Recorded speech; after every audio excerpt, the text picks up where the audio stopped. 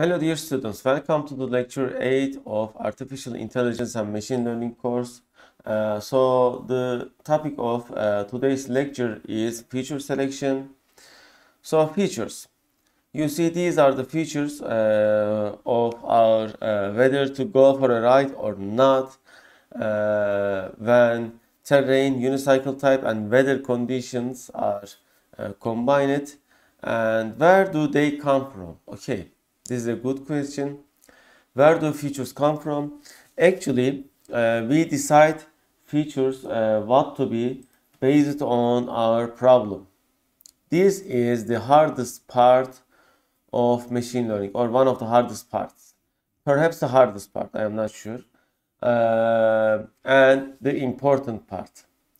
Because there are many good algorithms that can solve your problem. However, if you don't pick your features, generate your feature set good enough, no matter what algorithm you use, you will likely to fail. Okay, so this is a really important part of machine learning and artificial intelligence. So try to understand this lecture as much as possible. So there are some machine learning repositories. You can also use the data sets in these repositories in your project if you want. However, what I want is for the projects is you have to generate your features yourself from raw data, from unprocessed data. I want you to generate your features yourself. This is a mandatory condition of projects because if you don't also generate the feature set yourself, you can just find some ready algorithm on the internet and apply it to the ready data set and just obtain the result. This is not what we want. I want you to understand how machine learning works, how to solve new problems that you may encounter in your professional life, in your future life. Therefore, at least generating features yourself will tremendously make you understand how machine learning works. Okay, so provided features. Predicting the age of abalone from physical measurements. Okay, so abalone have many, let's say, different aspects and perhaps properties and features. However, for our task, which is determining the, I think, age of abalone, so to be able to determine the age, we have to pick the best features that will both generate high success rate on the training set and that will be let's say generalized enough to predict the future, predict the unknown, unseen abalones, ages of unseen abalones. Okay, so these are the features of the researchers. The researchers took these features to train their machine learning model and predict the unknown, unseen abalones, ages of the unseen abalones. So let's check them. So the feature sex is nominal, which means it gets either one of these categories, which are male, female, and infant. So the sex attribute of the abalone can be three different categories. So the length attribute of the abalone is continuous, therefore it is described in millimeters and it is calculated as longest shell measurement. So there is diameter feature of the abalone. Okay, abalone. And it is also continuous in millimeters, perpendicular to the length. There is height attribute feature of abelian. It is continuous millimeter with meat in shell. There is whole weight continuous. It is in grams. Shocket weight continuous. It is in grams. And viscera weight continuous. It is in grams. Shell weight continuous. It is in grams. And rings integer value. Okay. So what continuous means that it can have floating. They are floating numbers. Okay, floating. Let me check how it was explained. Okay, floating point arithmetic.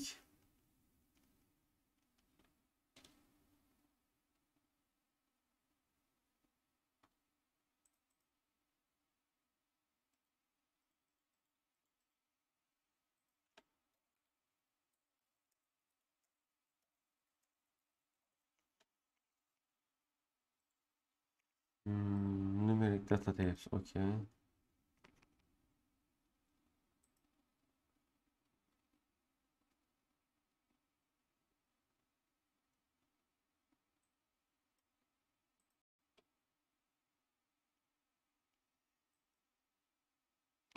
Okay, anyway, so continuous are floating point numbers and others are integers. Okay.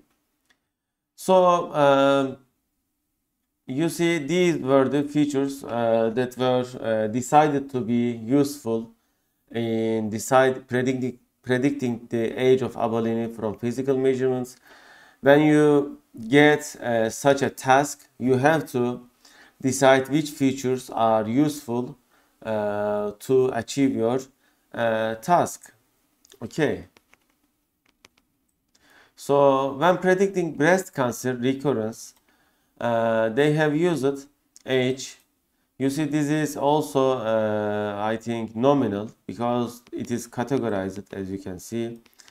And by the way, I was going to tell that you cannot compare grams and millimeters. That is, in machine learning, only the same feature, same attribute can be compared. Okay, that is why we generate feature arrays and compare always the same indexed feature among different arrays. What I mean is, if we open the abalone data,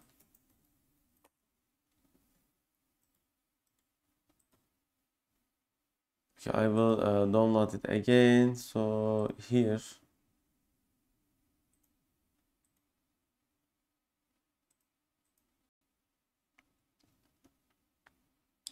okay, so these are the features of each abalone. Okay, and you see, these are the vectorial representation of features. Okay, so you see, when you provide features to your algorithm, if that feature is, let's say, let me open the index of names here. Okay, and okay, for example, rings. Okay, let's compare rings. Rings are the integers which are provided at the last, I think. You see missing attribute values, and there is classes.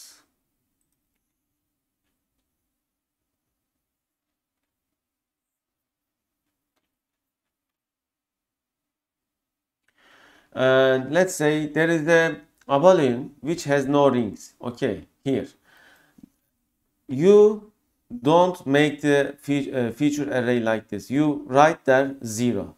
Or let's say there is an abelian which lacks of the calculation of whole weight, for example. Okay, you don't just delete it like this. You provide 0 to that, unless if your algorithm is when no data is provided, if it is putting there 0.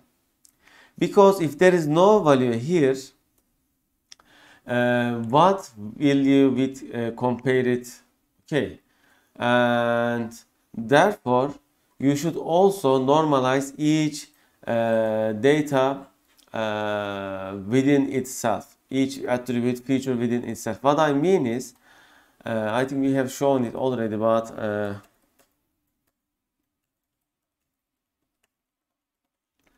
I will just repeat it for you to remember.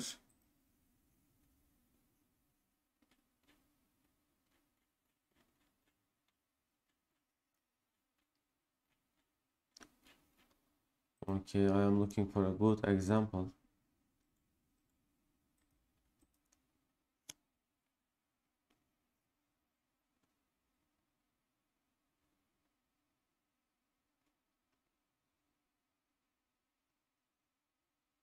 Okay, I think this is a good article for normalization.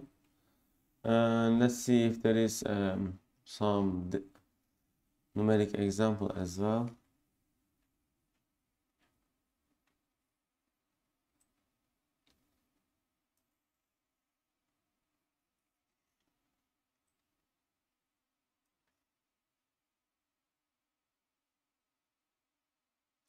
Okay, min-max normalization. Let's find a good example of it.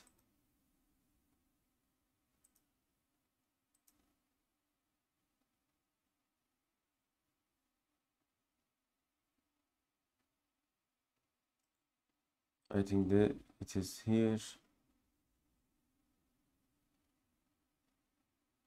Yeah, okay. Let's read it. Min-max is a data normalization technique like z-score, decimal scaling, and normalization with standard deviation. It helps to normalize the data. It will scale the data between 0 and 1. This normalization helps us to understand the data easily. For example, if I say you to tell me the difference between 200 and 1000, then it's a little bit confusing as compared to when I ask you to tell me the difference between 0.2 and 1. Okay, so the formula is so simple.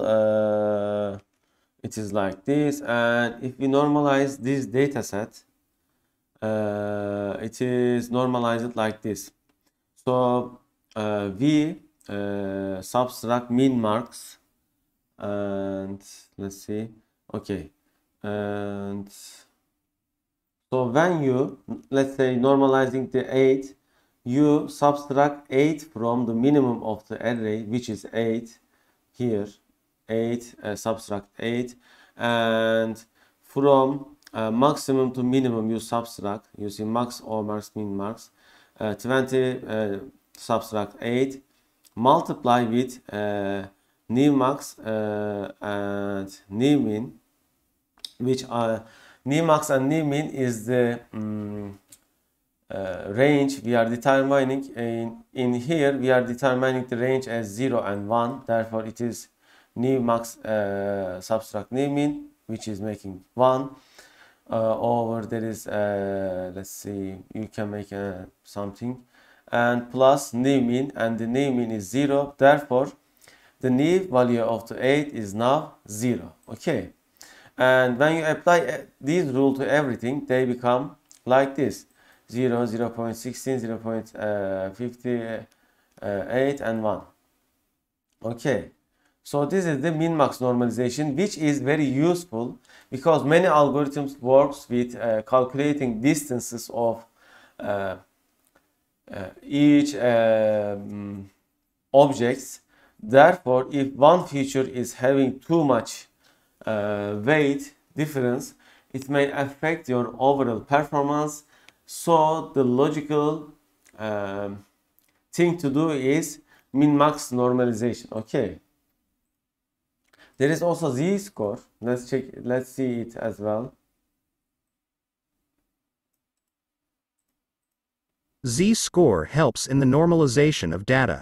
If we normalize the data into a simpler form with the help of z-score normalization, then it's very easy to understand by our brains. By the way, it is not important for us to understand. It is more important for algorithms to perform better. However, if you can understand better, you may also develop a, let's say, better algorithm or methodology.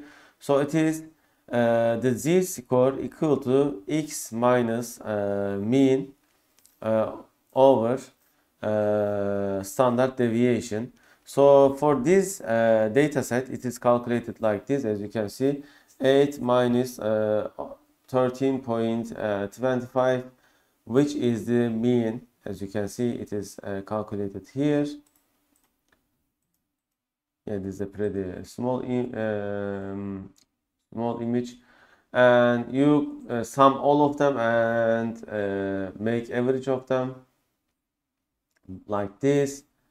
So the z-score normalization standard deviation is this, and then we apply the rule x minus standard deviation over this, I mean mean over this, and they become like this. You see, they are between -2 and 2. This is another scoring. This can also work, but you have to be sure that your algorithm works with every kind of double value. Some algorithms doesn't work with negative values. Some algorithm works. So you should also test your dataset performance between different normalization methods. Okay, not just stick to one normalization. Try different normalizations. In your particular case, z-score may perform better than min-max. There is also decimal scaling. Let's check it out as well. Anyway, okay, it is like this.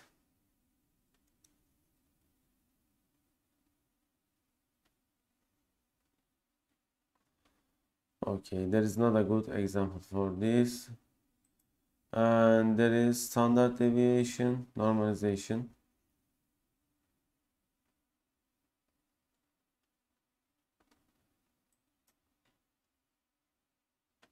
Okay, we get this, and then what we do? Anyway, I suggest you to try z-score or min-max, and if either of them works better, you can choose the better one. Anyway, let's continue. And provided features, I will also look for.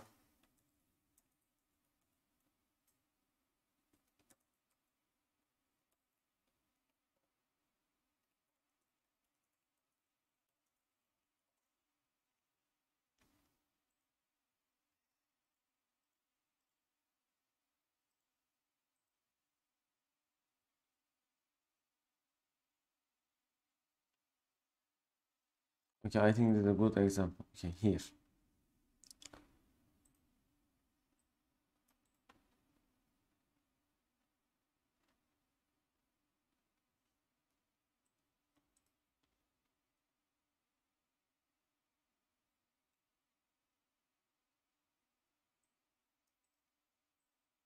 Introduction to feature scaling. I was recently working with a dataset that had multiple features spanning varying degrees of magnitude, range, and units. This is a significant obstacle as a few machine learning algorithms are highly sensitive to these features. Okay, let's read this again. This is a significant obstacle as a few machine learning algorithms are highly sensitive to these features.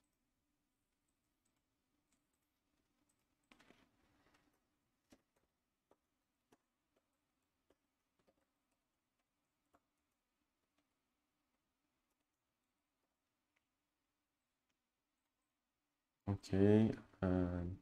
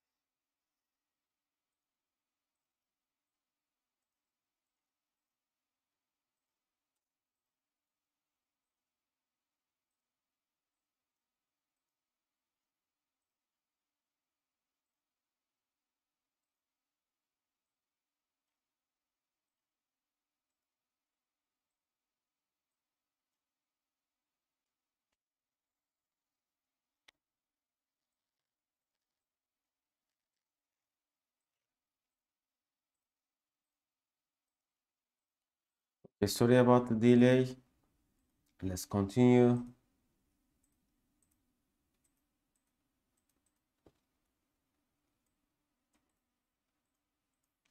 I'm sure most of you must have faced this issue in your projects or your learning journey. For example, one feature is entirely in kilograms while the other is in grams, another one is liters, and so on. How can we use these features when they vary so vastly in terms of what they're presenting? This is where I turn to the concept of feature scaling. It's a crucial part of the data preprocessing stage, but I've seen a lot of beginners overlook it to the detriment of their machine learning model. Here's the curious thing about feature scaling: it improves significantly the performance of some machine learning algorithms and does not work at all for others. What could be the reason behind this quirk? Also, what's the difference between normalization and standardization? These are two of the most commonly used feature scaling techniques in machine learning, but a level of ambiguity exists in their understanding. When should you use which technique? I will answer these questions and more in this article on feature scaling. We will also implement feature scaling in Python to give you a practice understanding of how it works for different machine learning algorithms. Okay, so why should we use feature scaling? The first question we need to address: why do we need to scale the variables in our dataset? Some machine learning algorithms are sensitive to feature scaling while others are virtually invariant to it. Let me explain that in more detail. okay, this is what I mean. Depending on your algorithm, feature scaling may impact your performance significantly. Gradient descent-based algorithms. Machine learning algorithms like linear regression, logistic regression, neural network, etc. that use gradient descent as an optimization technique require data to be scaled. Take a look at the formula for gradient descent below. The presence of feature value x in the formula will affect the step size of the gradient descent. The difference in ranges of features will cause different step sizes for each feature. To ensure that the gradient descent moves smoothly towards the minima and that the steps for gradient descent are updated at the same rate for all the features, we scale the data before feeding it to the model. So what is gradient descent? I think it is something like this. There is a minima and maximum. You see like this. You can look for it on the internet more if you want. It is another complex stuff. So I will just continue. Where was it?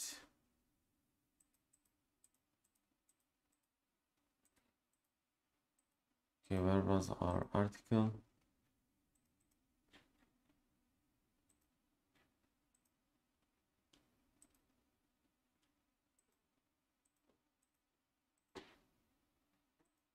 Okay, here. Sorry about that.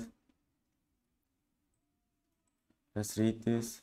Having features on a similar scale can help the gradient descent converge more quickly towards the minima.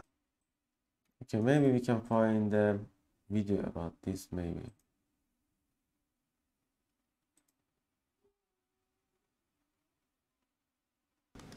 Okay, let's show.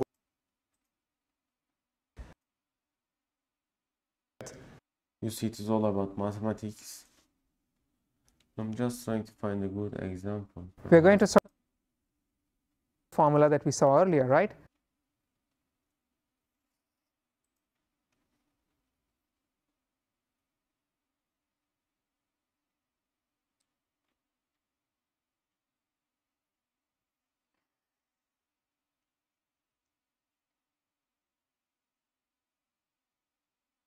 Okay, I think this is a good explanation.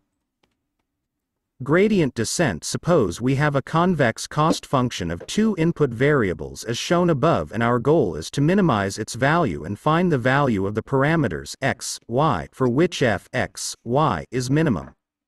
What the gradient descent algorithm does is, we start at a specific point on the curve and use the negative gradient to find the direction of steepest descent and take a small step in that direction and keep iterating till our value starts converging. Okay, I think this is a good article, so if you are more interested in it, you can read it. I will put it here. But this is the main idea, finding the minima. Okay, and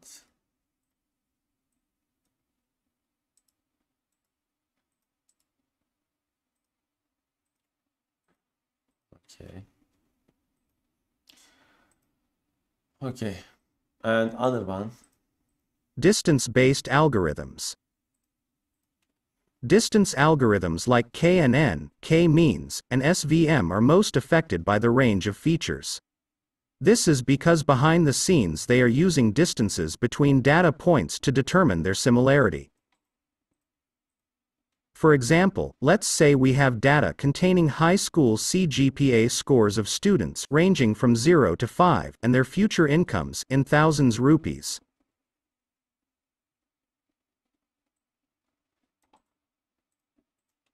Since both the features have different scales, there is a chance that higher weightage is given to features with higher magnitude. This will impact the performance of the machine learning algorithm, and obviously, we do not want our algorithm to be biased towards one feature. Therefore, we scale our data before employing a distance-based algorithm so that all the features contribute equally to the result. Okay, this is so true. This is what you need to do. If you just use them without scaling, the salary feature would overwhelm the other feature because it would be thousands of times bigger. For example, the effect of scaling is conspicuous when we compare the Euclidean distance between data points for students A and B, and between B and C, before and after scaling as shown below. Okay, so this is the before scaling. You see it is 20. Distance BC before scaling 1. Distance AB after scaling 2.6. And distance BC after scaling 1.59. You see, before scaling and after scaling makes like 20 times difference because of the different value types of the features. Scaling has brought both the features into the picture, and the distances are now more comparable than they were before we applied scaling.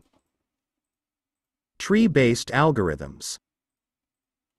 Tree-based algorithms, on the other hand, are fairly insensitive to the scale of the features. Think about it, a decision tree is only splitting a node based on a single feature.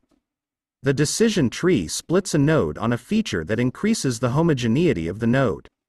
This split on a feature is not influenced by other features. So, there is virtually no effect of the remaining features on the split. This is what makes them invariant to the scale of the features. This is true. If you are using a decision tree based algorithm, you don't need to do scaling because it is not about calculating numerics of features. What is normalization? Normalization is a scaling technique in which values are shifted and rescaled so that they end up ranging between 0 and 1. It is also known as min-max scaling. One moment. Okay, so let's continue. I will repeat again. Normalization is a scaling technique in which values are shifted and rescaled so that they end up ranging between 0 and 1. It is also known as min-max scaling. Okay, we have seen this.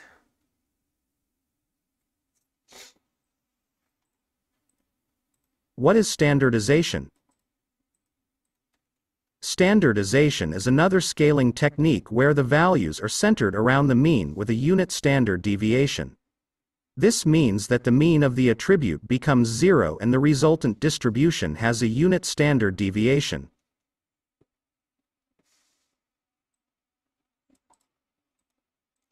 Now, the big question in your mind must be, when should we use normalization and when should we use standardization? Let's find out. Normalization versus standardization is an eternal question among machine learning newcomers. Let me elaborate on the answer in this section. Normalization is good to use when you know that the distribution of your data does not follow a Gaussian distribution. This can be useful in algorithms that do not assume any distribution of the data, like k-nearest neighbors and neural networks. Standardization, on the other hand, can be helpful in cases where the data follows a Gaussian distribution. However, this does not have to be necessarily true. Also, unlike normalization, standardization does not have a bounding range. So, even if you have outliers in your data, they will not be affected by standardization. So if you wonder what is Gaussian distribution, it is like this. Okay. Or here, shape of normal distribution.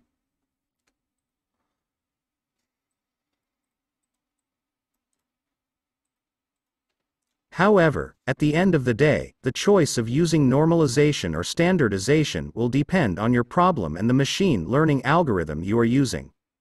There is no hard and fast rule to tell you when to normalize or standardize your data. You can always start by fitting your model to raw, normalized and standardized data and compare the performance for best results. Okay, let's repeat this again. You can always start by fitting your model to raw, normalized and standardized data and compare the performance for best results. Please, in your project also apply these rules so we can compare its how it performs based on raw data or normalized or standardized data. It is a good practice to fit the scalar on the training data and then use it to transform the testing data. This would avoid any data leakage during the model testing process. Also, the scaling of target values is generally not required. Okay, he shows future scaling in Python, in sklearn, and okay, these are not what we needed. Let's continue. So now you get the idea of normalization and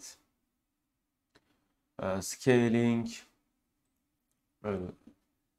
and standardization. So this is another feature selection set of breast cancer recurrence. So there is class which we want to predict for new instances, new cases. The features are age, menopause, tumor size. You see, the researchers here categorized all the integer values. Okay, like this. This is split into categories. This is split into categories. And invasive nodes split into categories. Node cups, yes, no. Malignancy category, left right category. Okay, so they have made all the values into categories which is nominal. Okay.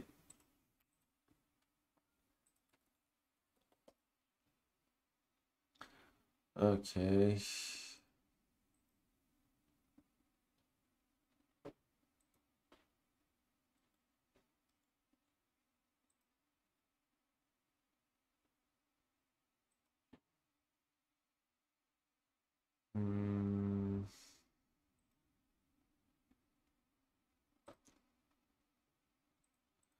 Okay, anyway, let's continue. Provided features. In many physical domains, e.g. biology, medicine, chemistry, engineering, etc., the data has been collected and the relevant features identified. We cannot collect more features from the examples, at least core features. In these domains, we can often just use the provided features. Why do you think this is this way? Because in these areas, experts are collecting and generating the data. We are just doing machine learning on them. For example, can you, as a software engineer or developer, can you collect data from viruses or from brain cells and such? It is extremely delicate and professionality requiring areas, and probably only medical experts can do them. Therefore, in these areas, usually they are collected. Raw data versus features. In many other domains, we are provided with the raw data, but must identify features. Okay, other domains such as all are usually digital domains, image data, text data, audio data, log data, and you see these are all digital data where feature selection, feature extraction, and feature optimization are all up to us. Okay, we are the expert in these areas usually.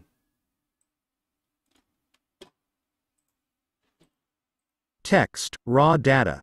Okay, so the text itself is real data. And how do we get the features of text data to process it? For example, Clinton said banana repeatedly last week on TV, banana, banana, banana.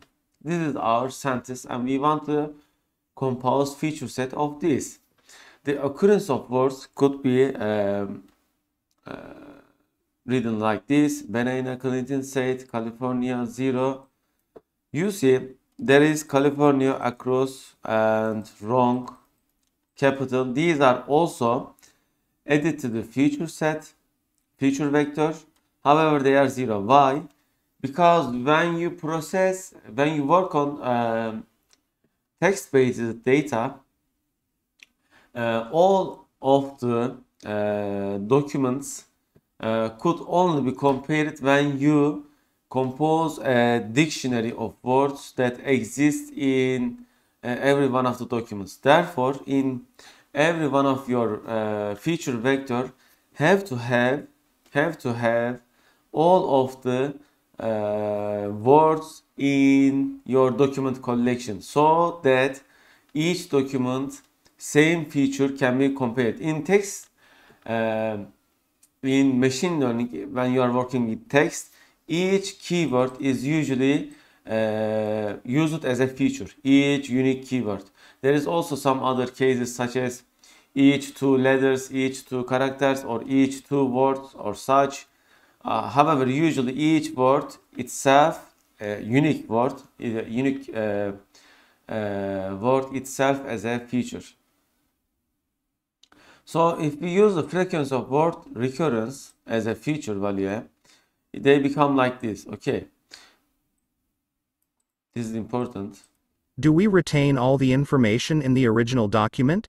Of course not, because in the original document, where the words are positioned is also important. So we can use occurrence of bigrams, I mean. Here we are using just monograms, and here we are using bigrams, which are banana repeatedly, Clinton said, said banana. You see, now they are becoming 2 words. Okay, so here we are also keeping at least a degree the positions of words. And what about other features? Okay, let's continue. Lots of other features. What are they, if you wonder? Pause, part of speech, occurrence, counts, sequence, identification as nouns, verbs, adjectives, adverbs. So this is important, post tagging. Let's find a good example. Okay, so you see that parts of speech: noun, the dog; adverb, the dog howled loudly; pronoun, it work; preposition. So these are part of speech tags. So that is all like this. Constituents. So what is constituents? Okay, dependency grammar analysis of constituent structured ranks could put off the custom. Okay, you see there is dependency grammar analysis in text classification or text-based clustering. You can use all these attributes. These are all attributes and features of a text document. Okay. Whether V1 agra occurred 15 times. Whether banana occurred more times than apple. If the document has a number in it. Features are very important, but we're going to focus on the models today. So these are the features. If you work with a feature-based machine learning, let's say such as classification of the user reviews posted on EMDB database, you can look for more feature selection, feature extraction of text-based data sets. How will you search? You will search like this.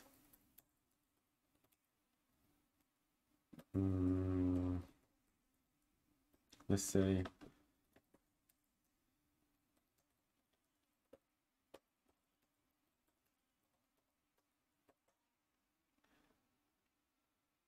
okay.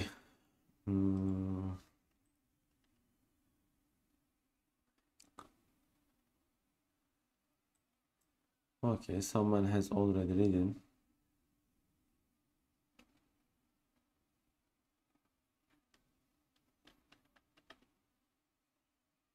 Okay.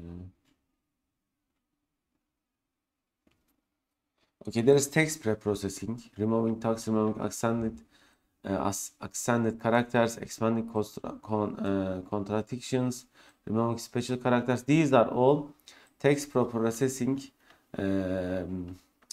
let's say, stages. These are all really important. Stemming and lemmatization, removing stopwords, clean the data, and then bag of Morse model. This is also important.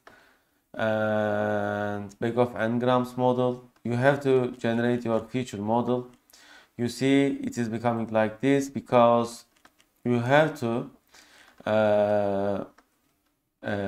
put every one of the word in your each feature array for each document or whatever you are comparing, such as if you are comparing IMDb reviews, like of TF-ID model. If you work with text classification, you have to use this. This is one of the most,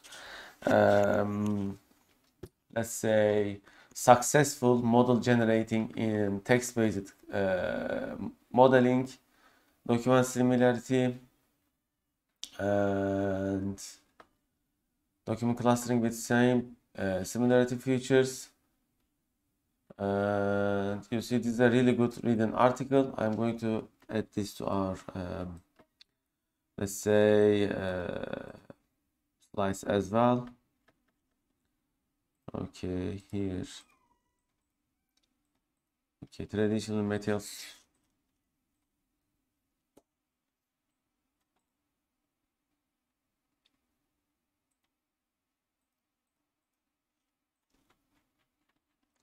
So text-based processing. Okay, and what are there? Let's write down as well.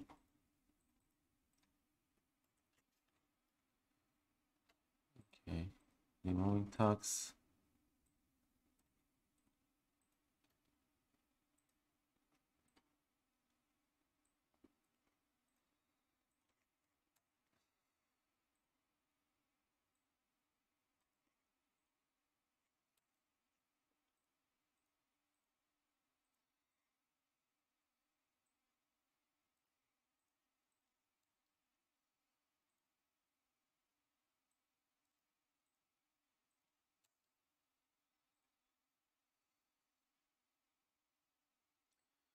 A bag of words model, this is also really important. And bag of n-grams model, this is another modeling. I have worked with all of these models and things in my both in my master thesis and PhD thesis. So these are really popular and common techniques, approaches, methods, and such. Okay, this is enough. I think let's clear this. Okay. So if you want to work with a text-based project, you should really read this article to the fullest, or perhaps to say. Okay, this is a hyperlink.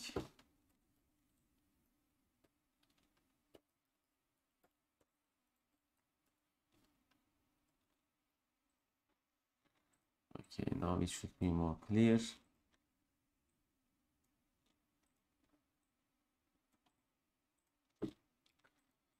Okay, let's make them English. Anyway, it's not important. Okay, let's continue. How is an image represented?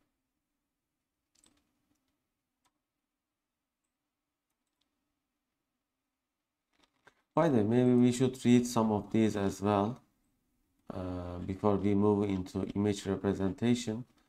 It is long, but we may read first sentences.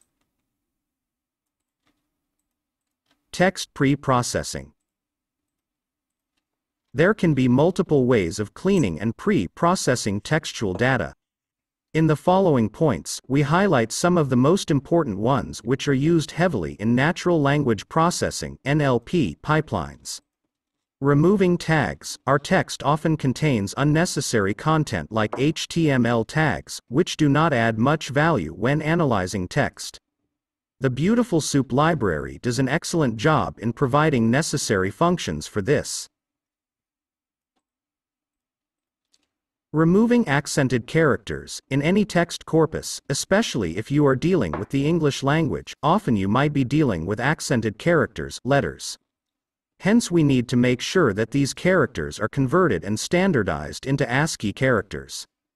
A simple example would be converting A to E.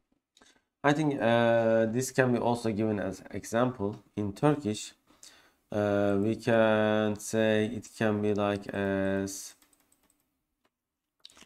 let's say these two, this. I wonder how let's read it.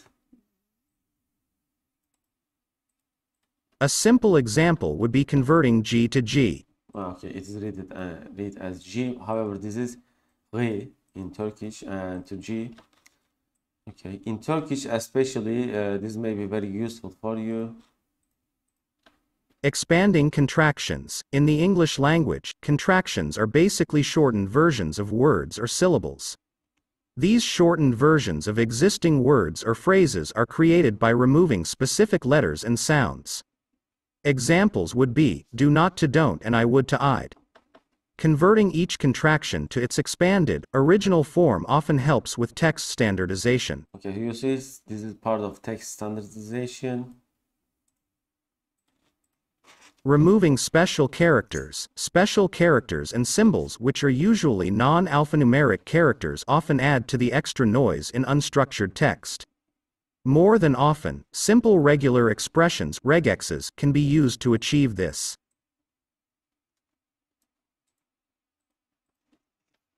Stemming and lemmatization. Word stems are usually the base form of possible words that can be created by attaching affixes like prefixes and suffixes to the stem to create new words. This is known as inflection. The reverse process of obtaining the base form of a word is known as stemming. A simple example are the words watches, watching, and watched. They have the word root stem watch as the base form. Lemmatization is very similar to stemming, where we remove word affixes to get to the base form of a word. However, the base form in this case is known as the root word but not the root stem. The difference being that the root word is always a lexicographically correct word present in the dictionary, but the root stem may not be so. By the way, it is not necessarily these processes will improve your success rate. It will usually, however, depending on your machine learning algorithm and your let's say project, the thing you are trying to solve, they may also reduce your performance. Therefore, you have to test your project with applying these methods, these standardizations, and without applying them. Okay. Removing stopwords, words which have little or no significance, especially when constructing meaningful features from text, are known as stopwords or stop words. These are usually words that end up having the maximum frequency if you do a simple term or word frequency in a corpus. Words like a, an, the, and so on are considered to be stopwords. There is no universal stopword list, but we use a standard English language stopwords list from NLTK. You can also add your own domain-specific stopwords as needed. Besides this, you can also do other standard operations like tokenization, removing extra white spaces, text lower casing, and more advanced operations like spelling corrections, grammatical error corrections, removing repeated characters, and so on. If you are interested, you can check out a sample notebook on text pre-processing from one of my recent books. Okay, anyway, let's continue. Okay. In this article, this this developer is building a simple text preprocessor. I will just continue because we just need to understand the technique. Bag of words model. This is one of the most used model for text processing. This is perhaps the most simple vector space representational model for unstructured text. A vector space model is simply a mathematical model to represent unstructured text or any other data as numeric vectors, such that each dimension of the vector is a specific feature attribute. The bag of words model represents each text document as a numeric vector where each dimension is a specific word from the corpus and the value could be its frequency in the document, occurrence denoted by 1 or 0, or even weighted values. The model's name is such because each document is represented literally as a bag of its own words, disregarding word orders, sequences, and grammar. Okay, let's read this again because this includes some very important things, such as this is actually. A vector space model is simply a mathematical model to represent unstructured text or any other data as numeric vectors, such that each dimension of the vector is a specific feature attribute. You see, this is actually what we are doing. We are converting our objects into the vector space model with mathematical representation, numeric vectors. We do that for concert determination or for predicting the age of what were they called as age of the avalanche or such. We all represent these as numeric vectors. For example, here you see this is vectorial representation of that instance. Okay, you also convert this into the vectorial representation, such as males are 0, females are 1, and infants are 0.5 or whatever you choose. Okay, so we do this the same for text processing as well, such as this one. This is the vectorial representation of, for example, this, which are bacon, beans, beautiful. So in the first document, there is no bacon, there is no beans, there is beautiful, therefore it is 1. There is blue, 1.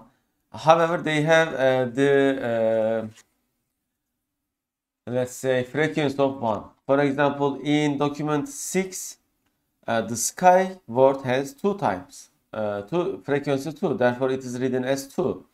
So this is a simple bag of words representation of documents, and okay, let's read this. Thus you can see that our documents have been converted into numeric vectors such that each document is represented by one vector, row, in the above feature matrix. The following code will help represent this in a more easy to understand format. Okay, you see this is a feature matrix, so each feature set, each vector is representing a document here. This is document 0, this is document 1. So this is a jagged array, okay, or array of arrays, okay. You see these, each of these are representing a document with frequency of words. This is the simplest way, and this will not this will not generate or result in high performance, high accuracy, but this is for you to get the idea. This should make things more clearer. You can clearly see that each column or dimension in the feature vectors represents a word from the corpus and each row represents one of our documents. The value in any cell represents the number of times that word represented by column occurs in the specific document represented by row. Hence, if a corpus of documents consists of n unique words across all the documents, we would have an n-dimensional vector for each of the documents. So each row is representing a document in a text classification, and each column representing a feature, a word in text classification. It is same for other data sets as well. For example, in here, each row is representing a abalone, and each column representing a feature of abalone, such as sex, length, diameter, height. Here, sex, length, diameter, and height, and their values are actually different. For example, sex is nominal, length is millimeter, diameter millimeter, height millimeter. However, whole weight is grams. Therefore, you also need to scale the data, as we have seen. So this is how you represent real objects in mathematical vectors to apply your machine learning algorithms. Okay, this is usually the case how machine learning algorithms works. Okay, it is same. And in text classification, they are converted like this. So simple actually, if you understand the basic concept. Bag of n grams model. A word is just a single token, often known as a unigram or 1 gram. We already know that the bag of words model doesn't consider order of words. But what if we also wanted to take into account phrases or collection of words which occur in a sequence? N grams help us achieve that. An n-gram is basically a collection of word tokens from a text document such that these tokens are contiguous and occur in a sequence. Bigrams indicate n-grams of order 2, 2 words, trigrams indicate n-grams of order 3, 3 words, and so on. The bag of n-grams model is hence just an extension of the bag of words model, so we can also leverage n-gram-based features. The following example depicts bigram-based features in each document feature vector. One moment. Okay, we continue. So you see this article is written by a really good resume having developer. Data science lead at Applied 4 Tech, at Google developer expert, machine learning, author, consultant, AI advisor. Okay. So we can use bag of n words model as well. You see that time the feature set becomes like this: bacon, eggs, beautiful sky, beautiful today, blue, beautiful, blue dog, and such. This gives us feature vectors for our documents, where each feature consists of a bigram representing a sequence of 2 words and values represent how many times the bigram was present for our documents. And the famous TF-IDF model. If you work with text documents, you must definitely use TF-IDF model for weighting, for giving importance to each one of your features. In this case, words, rather than just frequency like here. This is just rather raw frequency, which is not very useful or logical. TF-IDF model. There are some potential problems which might arise with the bag of words model when it is used on large corpora. Since the feature vectors are based on absolute term frequencies, there might be some terms which occur frequently across all documents, and these may tend to overshadow other terms in the feature set. The TF-IDF model tries to combat this issue by using a scaling or normalizing factor in its computation. TF-IDF stands for Term Frequency Inverse Document Frequency, which uses a combination of 2 metrics in its computation, namely, Term Frequency (TF) and Inverse Document Frequency (IDF). This technique was developed for ranking results for queries in search engines, and now it is an indispensable model in the world of information retrieval and NLP. Let's read this again. This technique was developed for ranking results for queries in search engines, and now it is an indispensable model in the world of information retrieval and NLP. Mathematically, we can define TF-IDF as TF-IDF equals TF-IDF, which can be expanded further to be represented as follows. It is actually a so simple algorithm. You just multiply term frequency with inverse document frequency. I think there are even very good examples for this.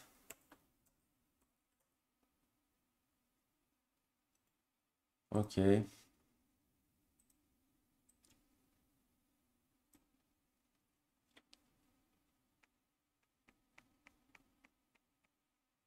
Here. Consider a document containing 100 words wherein the word cat appears 3 times. The term frequency, i.e., TF, for cat is then 3/100ths equals 0.03. Now, assume we have 10 million documents and the word cat appears in 1,000 of these. Then, the inverse document frequency, i.e., IDF, is calculated as log 10,000,000,000ths equals 4. Thus, the TF-IDF weight is the product of these quantities, 0.03 * 4 equals 0.12. Okay, this value is for that keyword in that particular document. So the TF-IDF is calculated for each document, for each keyword in that document respectively, because the TF changes. IDF is same for all documents for that particular keyword. You can read more about TF-IDF on this website. I think it's pretty cool. They have made it. Anyway, it is so simple if you want to learn. So when we calculate the TF-IDF values, you see our vector set is becoming like this. So now you see they have values between 0 and probably 1. Okay.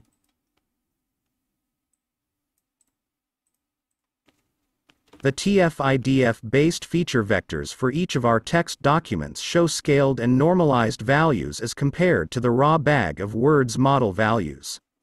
Interested readers who might want to dive into further details of how the internals of this model work can refer to page 181 of Text Analytics with Python, Springer Apress, Dipanjan Sarkar, 2016. Okay. Document similarity. Document similarity is the process of using a distance or similarity-based metric that can be used to identify how similar a text document is with any other documents based on features extracted from the documents like bag of words or TF-IDF. Okay, after we have generated the feature vectors of documents, then we can calculate their similarity. Thus you can see that we can build on top of the TF-IDF based features we engineered in the previous section and use them to generate new features which can be useful in domains like search engines, document clustering and information retrieval by leveraging these similarity-based features. Pairwise document similarity in a corpus involves computing document similarity for each pair of documents in a corpus. Thus if you have C documents in a corpus, you would end up with a CXC matrix such that each row and column represents the similarity score for a pair of documents, which represent the indices at the row and column, respectively. There are several similarity and distance metrics that are used to compute document similarity. These include cosine distance, similarity, Euclidean distance, Manhattan distance, BM25 similarity, Jacquard distance and so on. In our analysis, we will be using perhaps the most popular and widely used similarity metric, cosine similarity, and compare pairwise document similarity based on their TF-IDF feature vectors. Okay, this is actually so easy. Once you have generated TF-IDF, you just compare each feature with the same feature in another document, and let's say if both values are 1 in each document, then you get 0 distance and you get 1 similarity. Cosine similarity basically gives us a metric representing the cosine of the angle between the feature vector representations of two text documents. Lower the angle between the documents, the closer and more similar they are as depicted in the following figure. Okay, anyway, and there is also document clustering.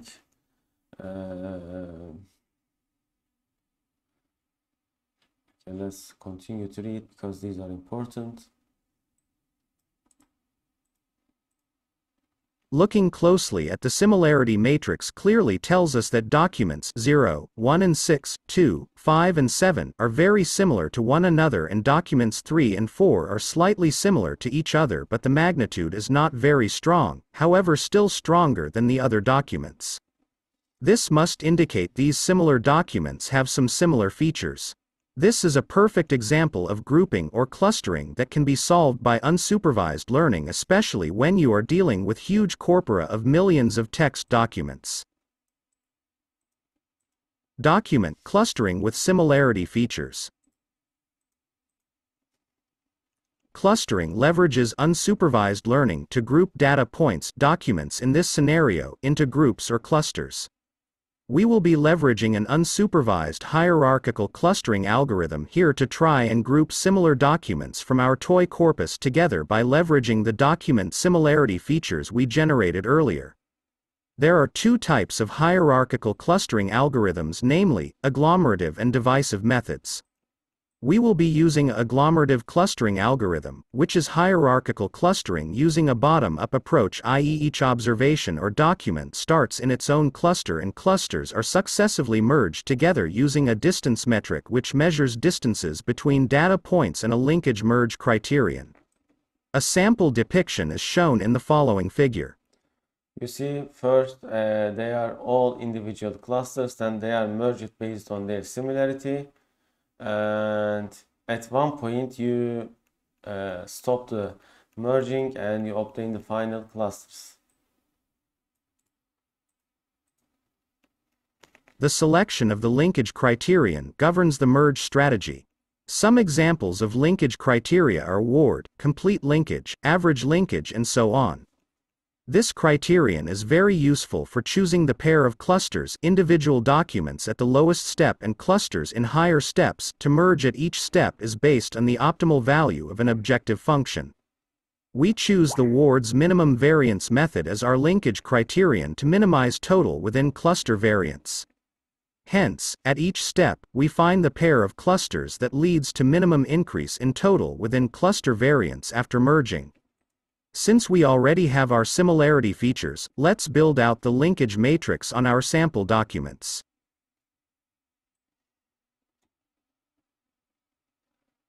Okay, document cluster 1, document cluster 2, distance, cluster size.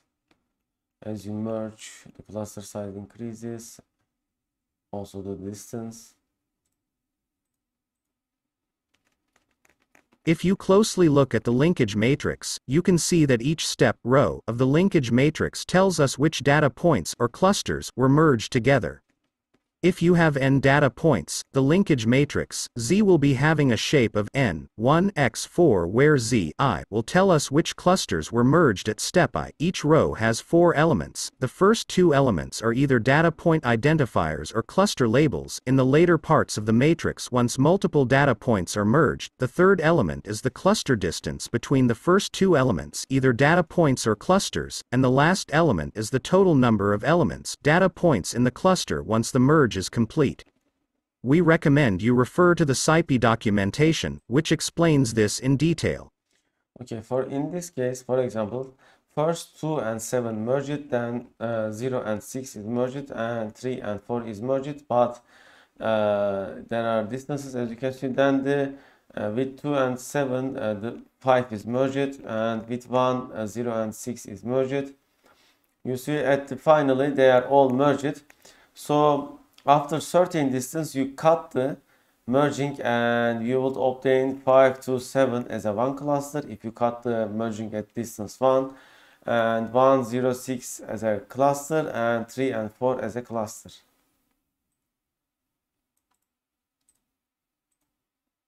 We can see how each data point starts as an individual cluster and slowly starts getting merged with other data points to form clusters. On a high level, from the colors and the dendrogram, you can see that the model has correctly identified 3 major clusters if you consider a distance metric of around 1.0 or above, denoted by the dotted line. Leveraging this distance, we get our cluster labels. Okay, so we can see the cluster labels here. The sky blue and beautiful, category weather, cluster label 2. Love this blue and beautiful sky weather, cluster label 2. The quick brown fox jumps over the lazy dog animals, cluster label 1. A king's breakfast has sausages, ham, bacon, eggs, toast and beans, cluster label 0, category food. I love green eggs, ham, sausages and bacon, food, cluster label 0. You see they are all correctly clustered. If you had, you can use this methodology for classification as well. You will train a model based on these distances, and then you can predict the need documents based on your trained model.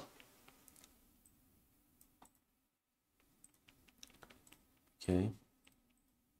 Thus you can clearly see our algorithm has correctly identified the 3 distinct categories in our documents based on the cluster labels assigned to them.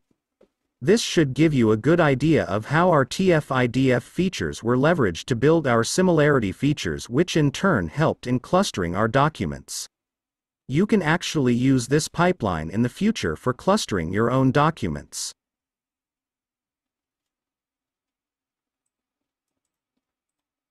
Topic models.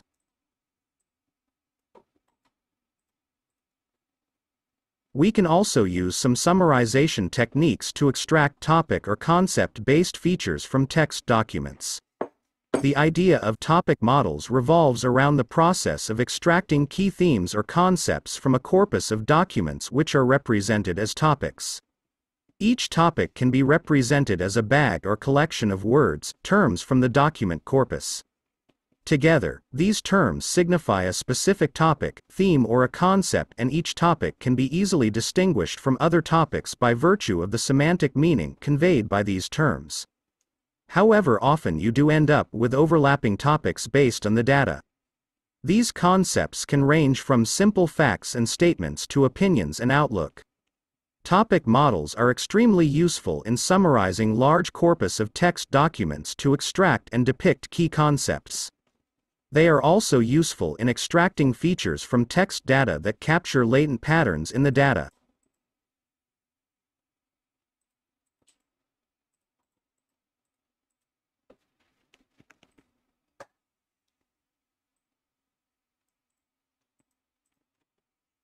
There are various techniques for topic modeling, and most of them involve some form of matrix decomposition. Some techniques like latent semantic indexing (LSI) use matrix decomposition operations, more specifically singular valued decomposition. We will be using another technique is latent Dirichlet allocation (LDA), which uses a generative probabilistic model where each document consists of a combination of several topics and each term or word can be assigned to a specific topic. This is similar to PLSI-based model, probabilistic LSI. Each latent topic contains a Dirichlet prior over them in the case of LDA. The math behind in this technique is pretty involved, so I will try to summarize it without boring you with a lot of details. I recommend readers to go through this excellent talk by Christine Doig.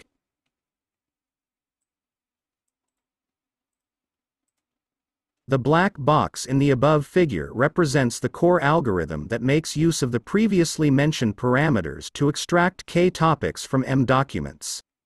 The following steps give a simplistic explanation of what happens in the algorithm behind the scenes. Okay, 1. Initialize the necessary parameters. 2. For each document, randomly initialize each word to one of the K topics. 3. Start an iterative process as follows and repeat it several times. 4. For each document D, for each word W in the document, for each topic T, compute probability TD, which is the proportion of words D assigned to the topic T. Compute PWT, which is the proportion of assignments to the topic T over all documents having word W. Reassign word W with topic T with probability multiplication considering all other words and their topic assignments. Once this runs for several iterations, we should have topic mixtures for each document and then generate the constituents of each topic from the terms that point to that topic. Frameworks like Gensum or scikit-learn enable us to leverage the LDA model for generating topics. For the purpose of feature engineering, which is the intent of this article, you need to remember that when LDA is applied on a document term matrix TF-IDF or bag of words feature matrix, it gets decomposed into two main components. A document topic matrix, which would be the feature matrix we are looking for. A topic term matrix, which helps us in looking at potential topics in the corpus. Okay, and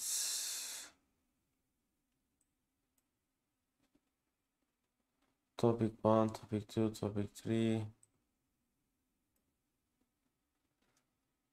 and you see the topic 1 is sky with most value, and the topic 2 is bacon with most value, and the topic 3 is brown with most value. Okay, since these are very micro documents, they are not very useful to test such huge models. Thus you can clearly see the three topics are quite distinguishable from each other based on their constituent terms, first one talking about weather, second one about food, and the last one about animals.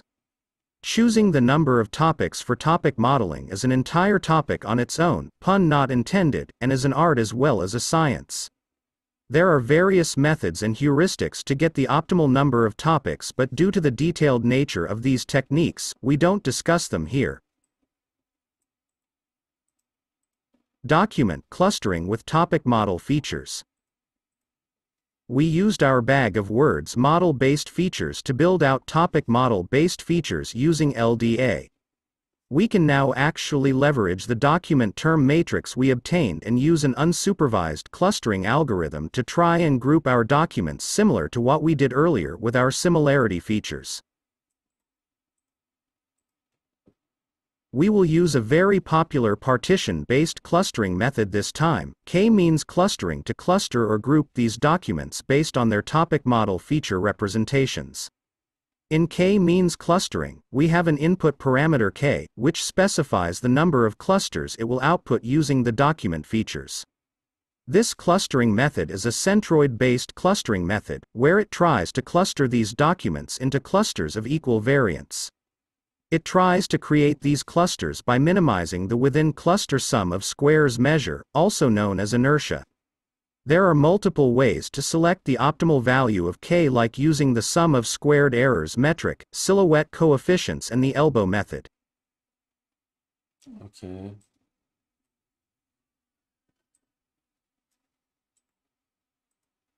Future scope for advanced strategies.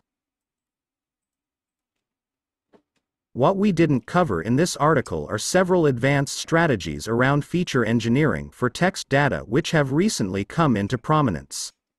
This includes leveraging deep learning-based models to obtain word embeddings. We will take a deep dive into such models in the next part of this series and cover popular word embedding models like Word2Vec and Glove with detailed hands-on examples, so stay tuned.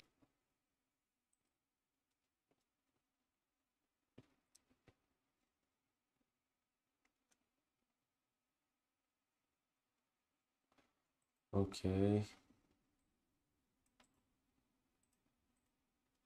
Conclusion: these examples should give you a good idea about popular strategies for feature engineering on text data. Do remember that these are traditional strategies based on concepts from mathematics, information retrieval, and natural language processing. Hence, these tried and tested methods over time have proven to be successful in a wide variety of datasets and problems. Next up will be detailed strategies on leveraging deep learning models for feature engineering on text data. I wonder if he has read an article about that. Wow, they have so much followers.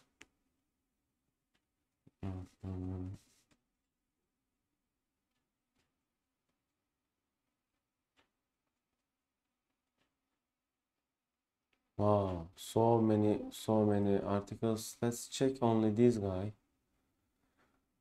here.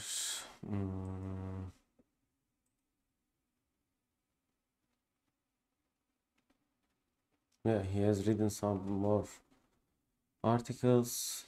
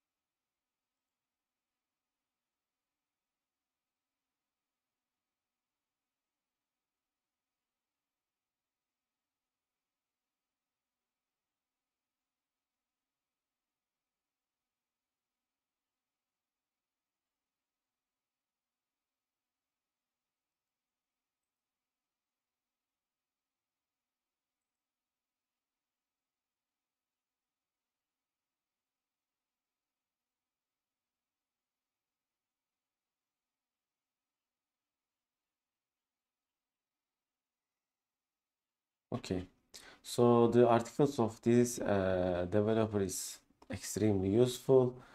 You should read them at home if you have a time. Okay, let's continue to our slides. I think we have added that source to our slides. Okay, yes. So, How is an image represented? Images are made up of pixels. For a color image, each pixel corresponds to an RGB value, i.e. 3 numbers. Image features. For each pixel, there is RGB values between 0 and 255. do we retain all the information in the original document? Other features for images? Lots of image features. Use patches rather than pixels, sort of like bigrams, for text. Different color representations, IEL *AB. Texture features, i.e. responses to filters. Shape features. So with just keeping the pixels, we don't keep the all features of images. Therefore, you have to also consider the other features such as these ones. And let's continue with audio rave data. How is audio data stored?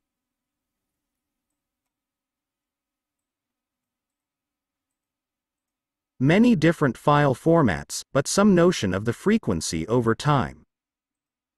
Audio features. So what are the audio features? For example, I am not expert in audio area, and to get the features of an area, you should have some expertise or you should get some help from experts. Frequencies represented in the data, FFT. Frequencies over time, STFT, responses to wave patterns, wavelets. Beat. Timbre. Energy. Zero crossings. Obtaining features. Very often requires some domain knowledge.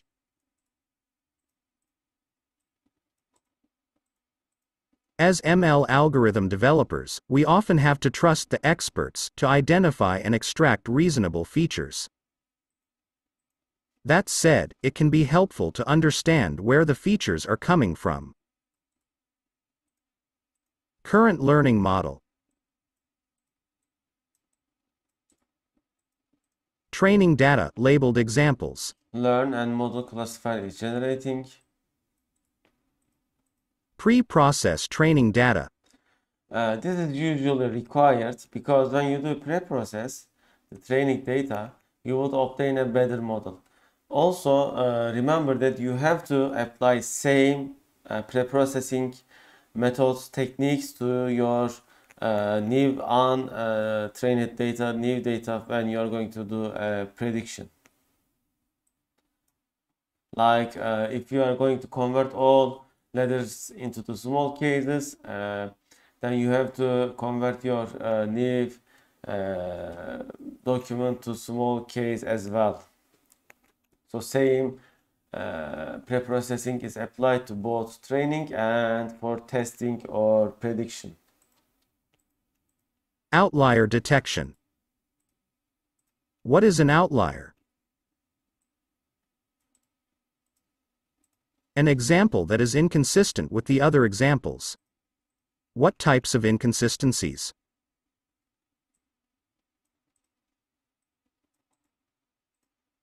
Extreme feature values in one or more dimensions. Examples with the same feature values but different labels. Okay, this is also an important thing to consider because this would degrade your accuracy a lot. Okay. So how do we fix that? We just remove the conflicting examples. Removing conflicting examples. Identify examples that have the same features but differing values. For some learning algorithms, this can cause issues, for example, not converging. In general, unsatisfying from a learning perspective. Can be a bit expensive computationally, examining all pairs, though faster approaches are available.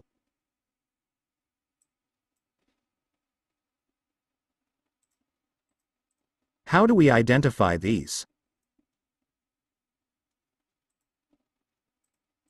Removing extreme outliers. Throw out examples that have extreme values in one dimension. Throw out examples that are very far away from any other example. Train a probabilistic model on the data and throw out very unlikely examples. This is an entire field of study by itself, often called outlier or anomaly detection. Quick statistics recap.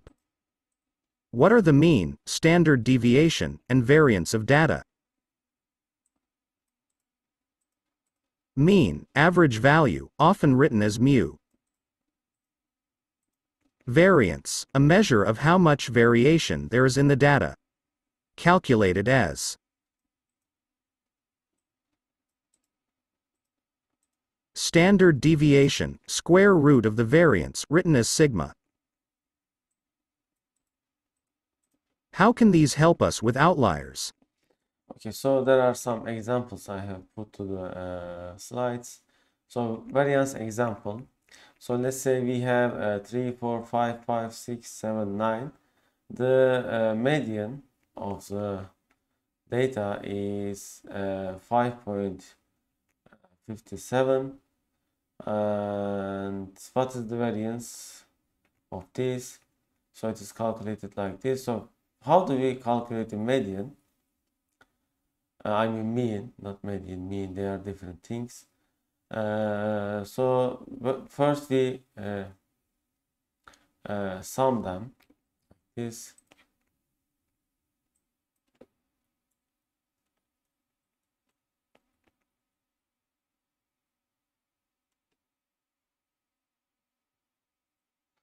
and how many values we have? 7. So the mean is 5.57. So how do you calculate the variance? It is x.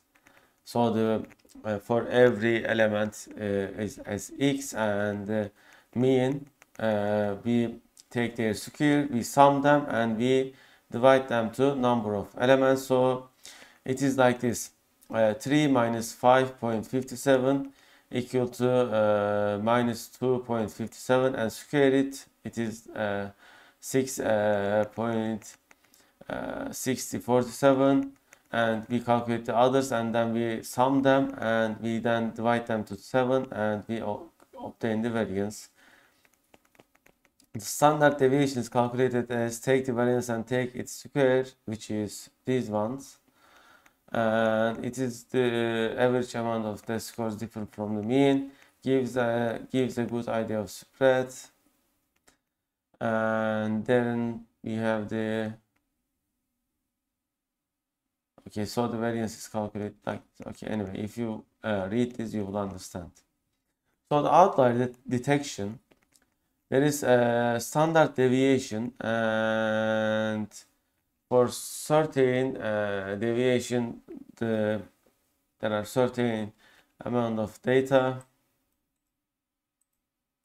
If we know the data is distributed normally, i.e. via a normal Gaussian distribution,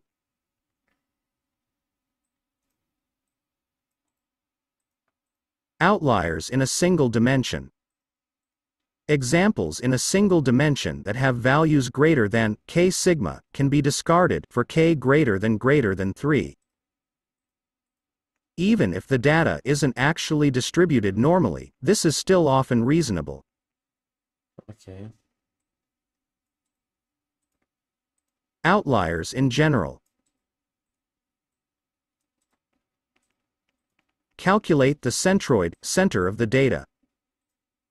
Calculate the average distance from center for all data. Calculate standard deviation and discard points too far away. Again, many other techniques for doing this. So if the standard deviation, I mean if that data is below -3 and above 3, we can discard them as being outliers after we have calculated the standard deviation. Okay, for this example. Outliers for machine learning. Some good practices. Throw out conflicting examples.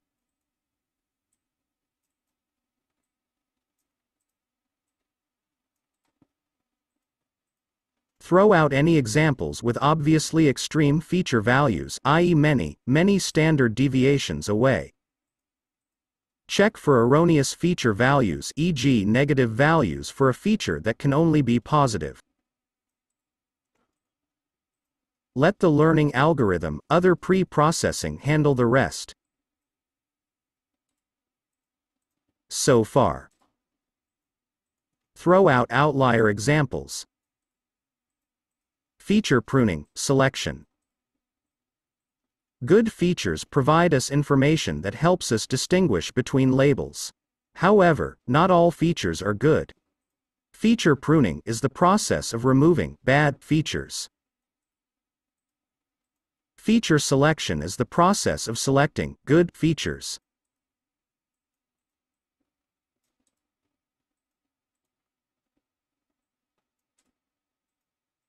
What makes a bad feature and why would we have them in our data? Bad features.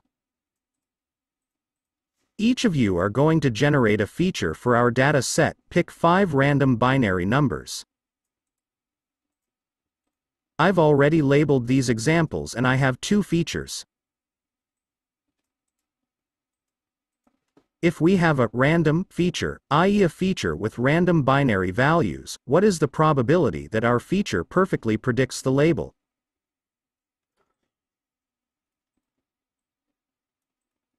Okay, so there is label and Fi probability is like this. So with 1 over 32, we will perfectly predict these data sets. Okay. Is that the only way to get perfect prediction?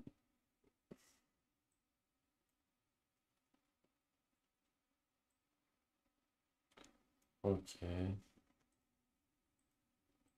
Although these features perfectly correlate, predict the training data, they will generally not have any predictive power on the test set. So you see, when Fi is 1, 0, 1, 1, 0, we perfectly predict the label. The opposite is also true. When Fi is 0, 1, 0, 0, 1, and it is still able to perfectly predict the label. However, these have no predictive data on the test set because this is memorization. Okay.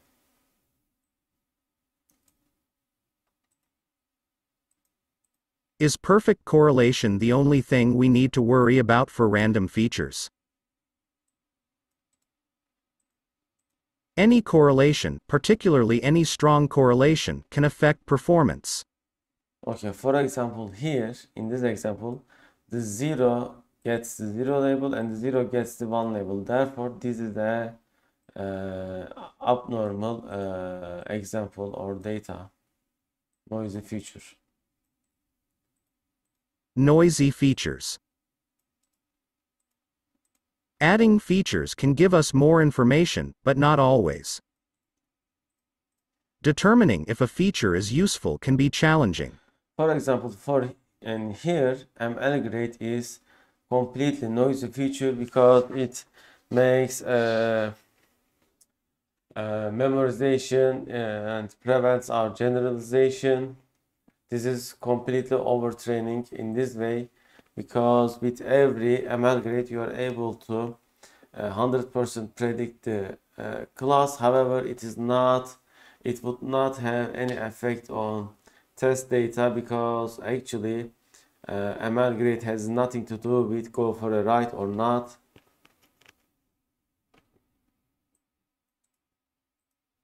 Noisy features. These can be particularly problematic in problem areas where we automatically generate features. For example, for this case, we are automatically generating features because it's usually in text data, you generate the features automatically because there are being tens of thousands of different words and millions of words in a corpus. Such. Clinton said banana repeatedly last week on TV, banana, banana, banana. Okay, and ideas for removing noisy, random features. The expensive way. Split training data into train, dev. Train a model on all features, for each feature f. Train a model on all features, f. Compare performance of all versus all f on dev set. So what does this mean? This means that when you take a single feature against all other features and make training, you can see how that feature affects your performance. Remove all features where decrease in performance between all and all f is less than some constant. However, this is not usually possible, or let's say applicable to the domains where there are thousands of or tens of thousands of features. For example, you are working on a Wikipedia article classification or clustering. You have hundreds of thousands of different words, billions of or millions of documents with billions of words and such. It is not doable to do one versus all. However, if you have a feature dataset like this, there are five features and one class, you can easily use this approach. Feature ablation study issues, concerns? Removing noisy features. Binary features. Remove rare features, i.e. features that only occur or don't occur a very small number of times. Real valued features. Remove features that have low variance. In both cases, can either use thresholds, throw away lowest X%, use development data, etc. Why? Some rules of thumb for the number of features. Be very careful in domains where the number of features greater than number of examples. The number of features approximately equals number of examples. The features are generated automatically. There is a chance of random features. For example, the text processing is a perfect fit for domains where the number of features may exceed your number of examples. Let's say you have 10 documents and each document have 1000 words. Therefore, you would have a lot of features with very few number of examples, and it would be very hard to generate a model from that dataset. In most of these cases, features should be removed based on some domain knowledge, i.e. problem-specific knowledge. So far. 1. Throw out outlier examples. 2. Remove noisy features. 3. Pick good features. Feature selection. Let's look at the problem from the other direction, that is, what are good features? How can we select them? Good features. A good feature correlates well with the label. How can we identify this? Training error, like for DT, correlation model, statistical test, probabilistic test.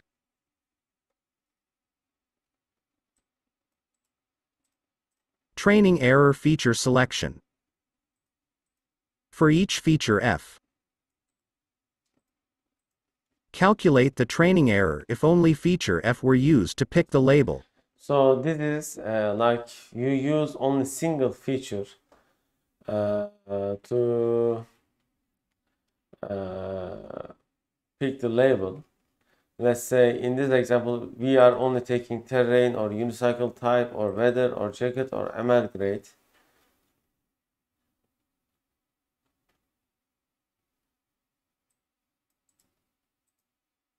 Rank each feature by this value.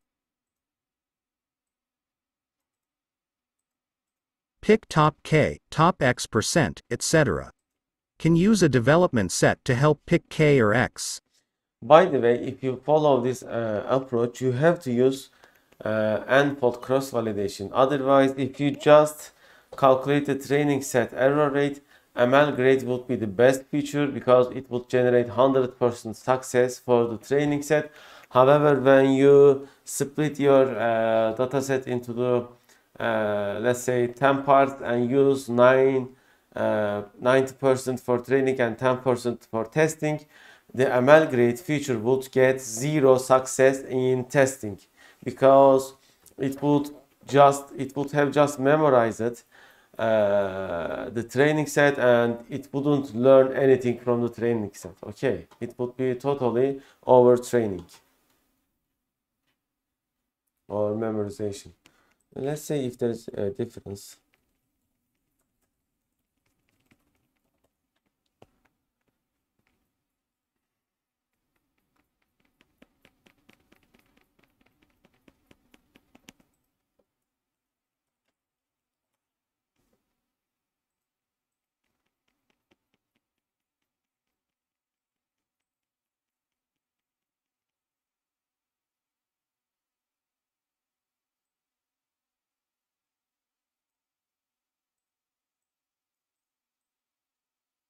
Okay.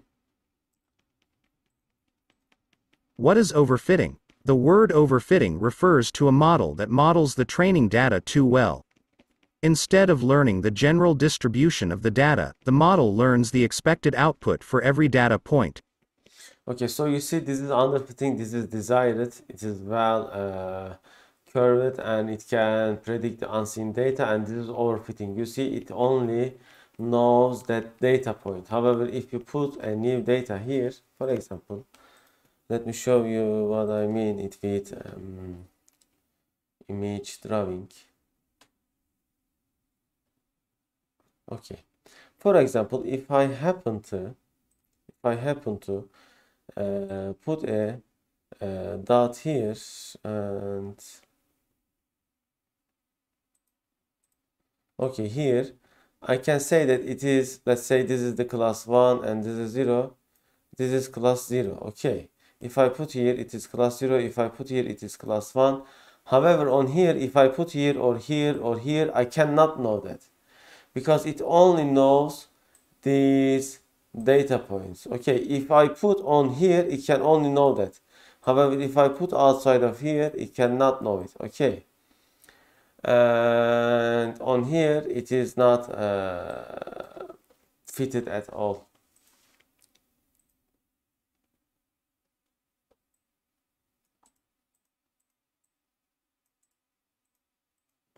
This is the same as memorizing the answers to a maths quiz instead of knowing the formulas. Because of this, the model cannot generalize. Everything is all good as long as you are in familiar territory, but as soon as you step outside, you're lost. Okay, this is a good picture to describe it. So you have memorized it. 2 multiplied with 1 equal 2. 42 multiplied with 1 equals 42. 3 multiplied with 2 is 6. However, when you get the question 7 multiplied with 3, you know nothing because you didn't see it previously, you didn't memorize it, you don't know how to multiply, and therefore you give blue screen as shown here. So we don't want this. Okay, if we take the ML grade, we would just memorize, we wouldn't generalize or we wouldn't learn at all.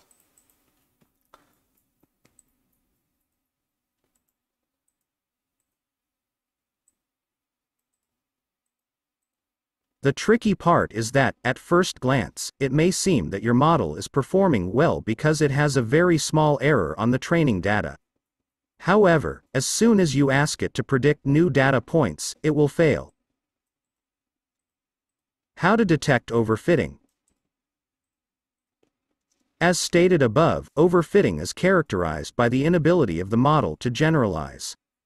To test this ability, a simple method consists in splitting the dataset into two parts, the training set and the test set. When selecting models, you might want to split the dataset in three. I explain why here. The training set represents about 80% of the available data and is used to train the model, you don't say. The test set consists of the remaining 20% of the dataset and is used to test the accuracy of the model on data it has never seen before. With this split, we can check the performance of the model on each set to gain insight on how the training process is going and spot overfitting when it happens. This table shows the different cases. Low training error, low testing error, the model is learning. High testing error, low training error, overfitting. High training error, low testing error, probably some error in your code or you have created a physics AI. And high testing error, high training error, the model is not learning.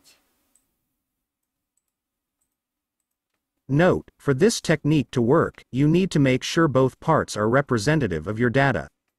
A good practice is to shuffle the order of the dataset before splitting. Overfitting can be pretty discouraging because it raises your hopes just before brutally crushing them. Fortunately, there are a few tricks to prevent it from happening.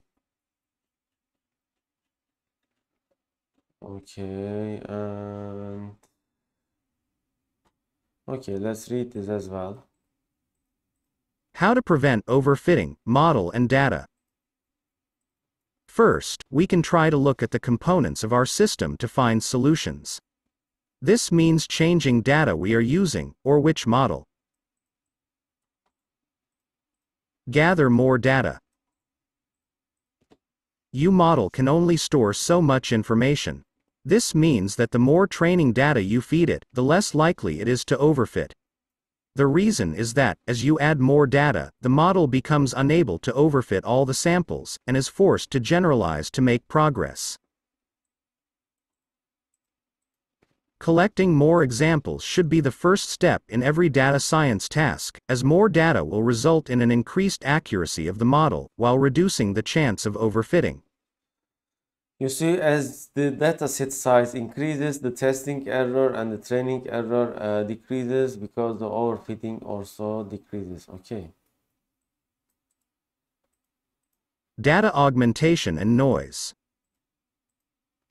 Collecting more data is a tedious and expensive process. If you can't do it, you should try to make your data appear as if it was more diverse. To do that, use data augmentation techniques so that each time a sample is processed by the model, it's slightly different from the previous time. This will make it harder for the model to learn parameters for each sample. Learn parameters for each sample means memorization. Okay. We want generalization. We don't want our model to learn samples. Another good practice is to add noise to the input. This serves the same purpose as data augmentation, but will also work toward making the model robust to natural perturbations it could encounter in the wild.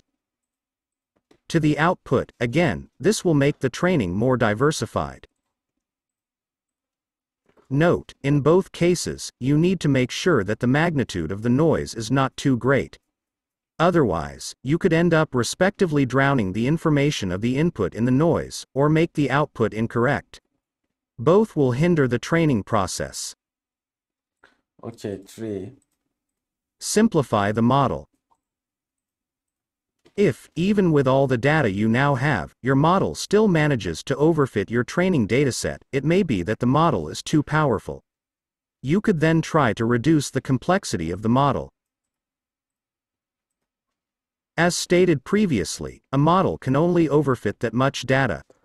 By progressively reducing its complexity, hash of estimators in a random forest, hash of parameters in a neural network, etc., you can make the model simple enough that it doesn't overfit, but complex enough to learn from your data. To do that, it's convenient to look at the error on both datasets depending on the model complexity. This also has the advantage of making the model lighter, train faster and run faster. How to prevent overfitting, training process. A second possibility is to change the way the training is done. This includes altering the loss function, or the way the model functions during training. Early termination. In most cases, the model starts by learning a correct distribution of the data and, at some point, starts to overfit the data. By identifying the moment where this shift occurs, you can stop the learning process before the overfitting happens. As before, this is done by looking at the training error over time. How to prevent overfitting. Regularization. Regularization is a process of constraining the learning of the model to reduce overfitting. It can take many different forms, and we will see a couple of them. By the way, this regularization is extremely important and useful. I have used it in my master's, in my PhD thesis. It significantly improves your performance. L1 and L2 regularization. One of the most powerful and well-known technique of regularization is to add a penalty to the loss function. The most common are called L1 and L2. The L1 penalty aims to minimize the absolute value of the weights. The L2 penalty aims to minimize the squared magnitude of the weights. I think L2 was performing better for my cases. With the penalty, the model is forced to make compromises on its weights, as it can no longer make them arbitrarily large.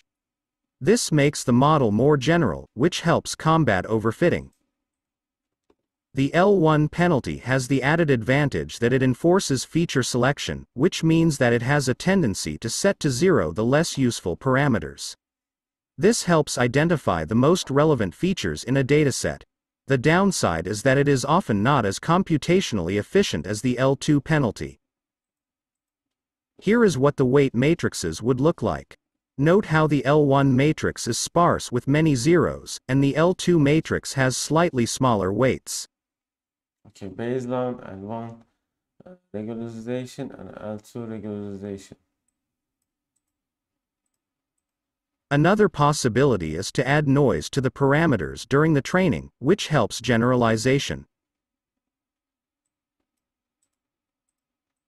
For deep learning, dropout and dropconnect. This extremely effective technique is specific to deep learning, as it relies on the fact that neural networks process the information from one layer to the next. The idea is to randomly deactivate either neurons, dropout, or connections, dropconnect, during the training. Okay, so this is the standard neural network, and this is after applying dropout. You see some connections are removed. This forces the network to become redundant, as it can no longer rely on specific neurons or connections to extract specific features. Once the training is done, all neurons and connections are restored. It has been shown that this technique is somewhat equivalent to having an ensemble approach, which favorizes generalization, thus reducing overfitting. Conclusion. As you know by now, overfitting is one of the main issues the data scientist has to face. It can be a real pain to deal with if you don't know how to stop it. With the techniques presented in this article, you should now be able to prevent your models from cheating the learning process and get the results you deserve. I think this article is pretty well written. It has also some quite number of reads. And let's add it to our slide. Okay.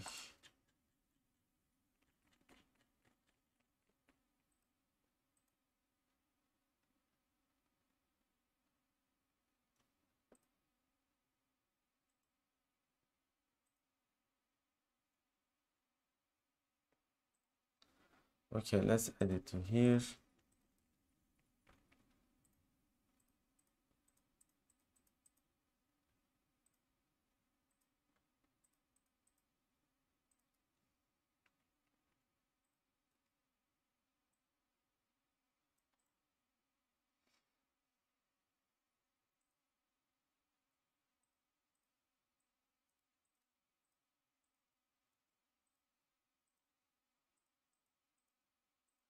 Okay.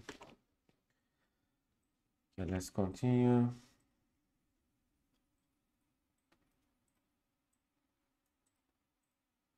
So far.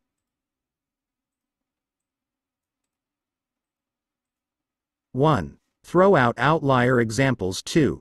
Remove noisy features. 3. Pick good features. Feature selection.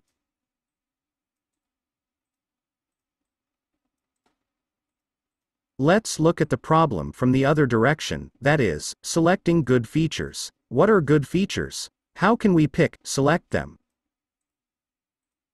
Good features. A good feature correlates well with the label. How can we identify this? Training error, like for DT correlation model, statistical test, probabilistic test. Training error feature selection.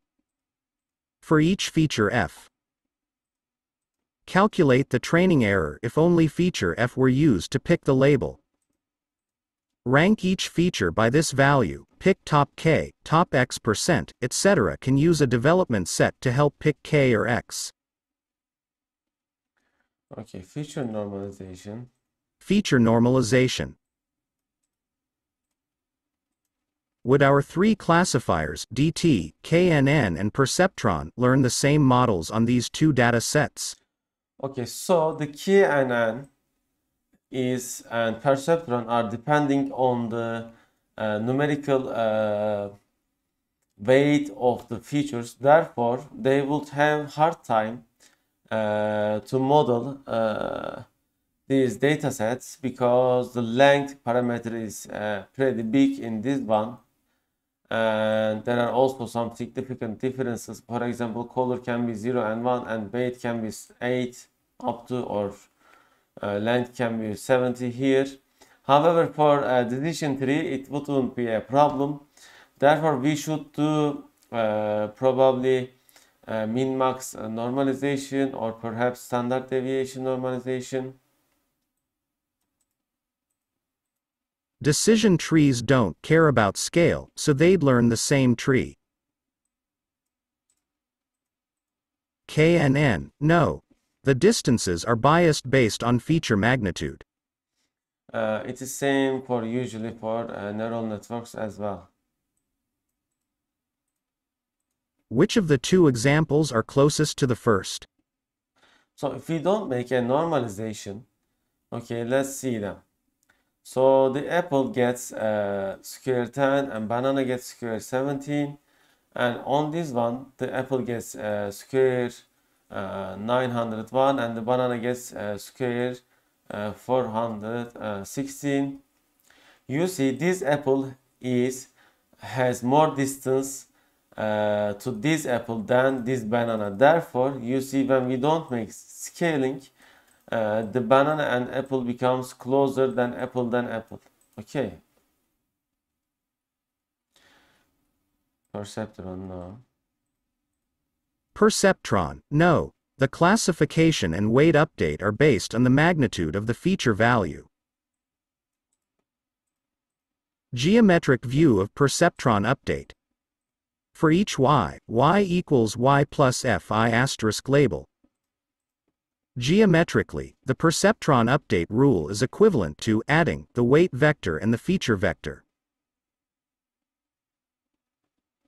Example weights and new weights, as can be seen here.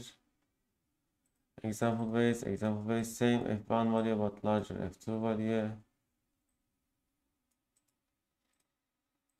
If the feature's dimensions differ in scale, it can bias the update.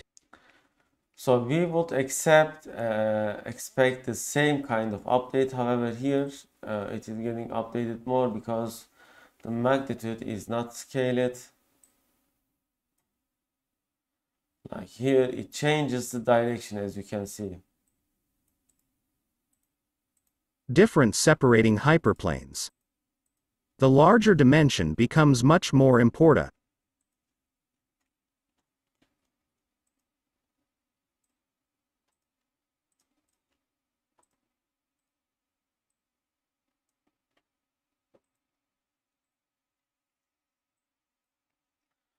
Okay, how to fix this? We can use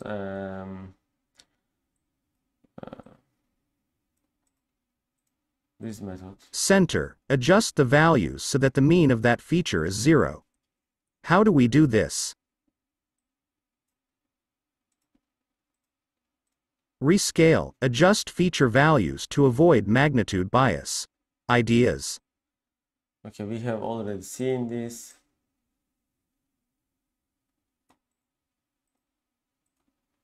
Rescale, adjust feature values to avoid magnitude bias. Variance scaling, divide each value by the STD-DEV absolute scaling, divide each value by the largest value. Data normalization greater than. So there is also another data normalization here. And okay, we have seen this. So far we have seen this. And okay. So now we have some extra problem as well. This banana is extremely different than the other ones. This is an outlier. Make all examples roughly the same scale, e.g. make all have length equals 1. What is the length of this example vector? It is like this, as you can see. Okay.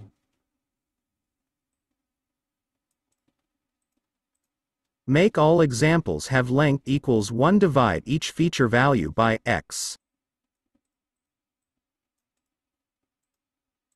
Prevents a single example from being too impactful. Equivalent to projecting each example onto a unit sphere.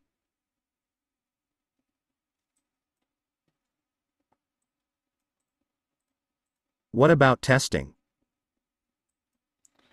Okay.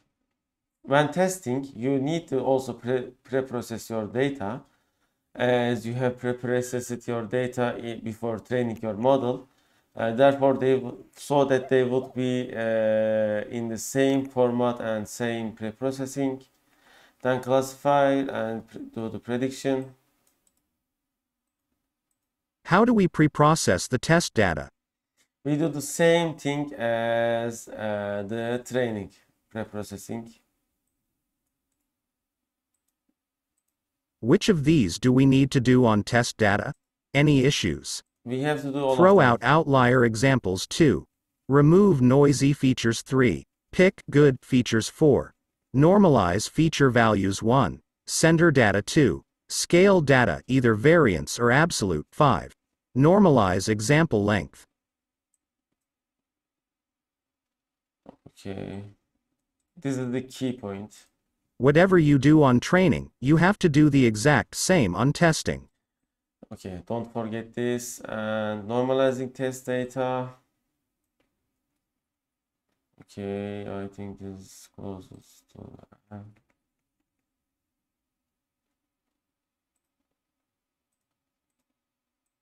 Okay.